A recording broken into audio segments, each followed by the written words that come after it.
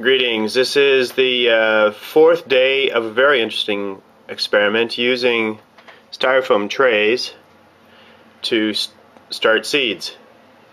Some of the seeds that fell from the styrofoam tray began growing very quickly. These are our control group. You can see that they're also have quite good growth.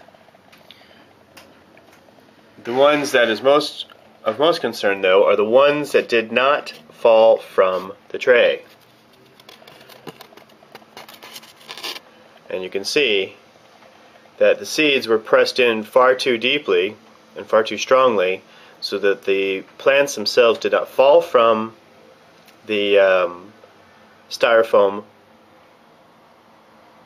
before they began to get wedged in, or before their growth pattern basically restricted them to that one place, and did not anticipate, of course, that the plants themselves would seek out light in their own direction, which of course is phototrophism at its finest. And what I'd hoped and anticipated was that the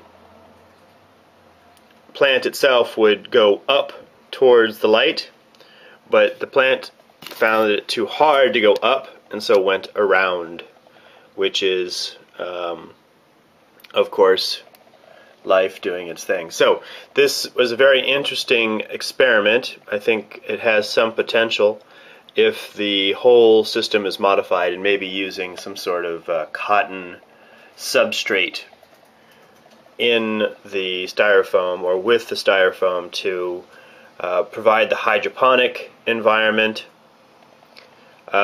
for the seeds, because they did begin to seed within 18 hours. The watercress within 18 hours, the arugula within 24 hours, and the basil, actually all the basil started putting out seeds. That's the center one here. The basil began seeding within 48 hours to 72 hours, but you'll see very little leaf growth because they couldn't push through the leaves. Here is the same basil here. You can see that they're just beginning to start now. That's watercress, and that's arugula. No, I'm sorry, this is watercress, and that is arugula. Thanks for watching, and all you plant people out there, share your experiments in seeding. Thanks.